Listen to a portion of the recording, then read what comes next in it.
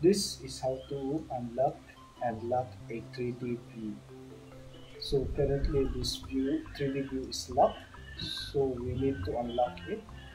We need to select the icon below with the lock key, 3D unlock key, and here we have to click it and select unlock view.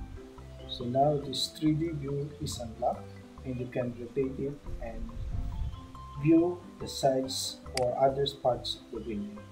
Now to lock it back, you need to select the 3D view, set it in the viewpoints view that you want to save, and then go back to the lock icon and click save view and lock view in 3D.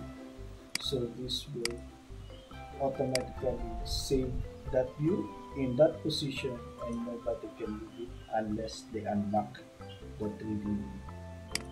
Thank you.